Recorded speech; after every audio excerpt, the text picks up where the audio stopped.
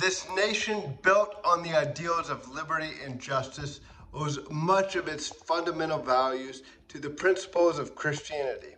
The relationship between faith and freedom is intricate and deeply rooted in our history. The early settlers who came to America were often driven by a desire for religious freedom.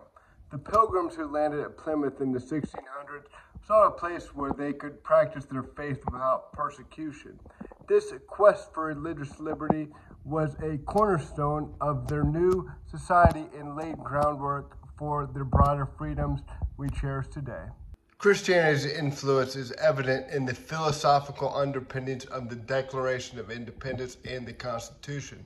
The Declaration of Independence proclaims all men are created equal and endowed by their Creator with certain unalienable rights, including life, liberty, and the pursuit of happiness. The concept of inherent rights granted by God rather than man reflects a Christian worldview that values the dignity and freedom of every individual. The Founding Fathers, many of whom were influenced by Christian teachings, understood that true freedom must be grounded in moral and ethical principles, which begin with following biblical teachings like the Ten Commandments.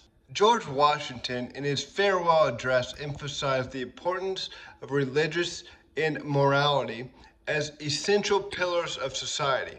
He believed that religion, particularly Christianity, provided the moral framework necessary for a free and just society. It is important to recognize that while Christianity has profoundly influenced the quest for freedom in America, it has also been a source of personal liberty for many. The teachings of Jesus Christ emphasize the value of every individual and the importance of loving one's neighbor as oneself. This personal freedom, rooted in a relationship with God, empowers individuals to live lives of purpose and service.